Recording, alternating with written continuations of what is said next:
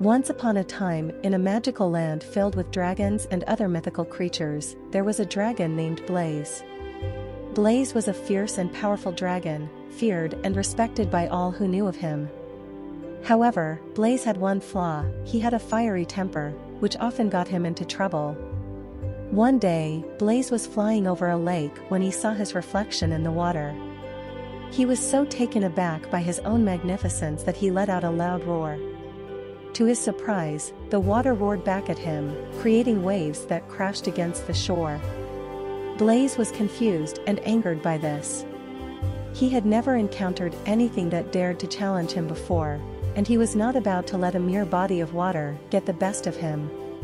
So, he flew down to the edge of the lake and began to argue with the water. "You dare to challenge me?" he roared. "I am Blaze, the great dragon, and I will not be bested by a lifeless body of water." The water, however, remained calm and undisturbed. It simply lapped gently at the shore, creating ripples that reflected the sunlight. Blaze grew angrier by the moment.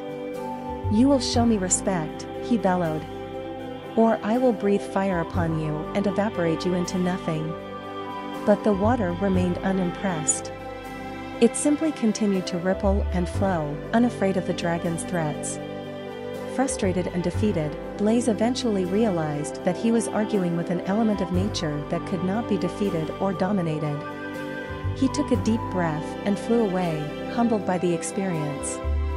From that day forward, Blaze learned to respect the power of the natural world, and he became a wiser and more humble dragon as a result. He continued to fly over the lake, but he no longer challenged the water.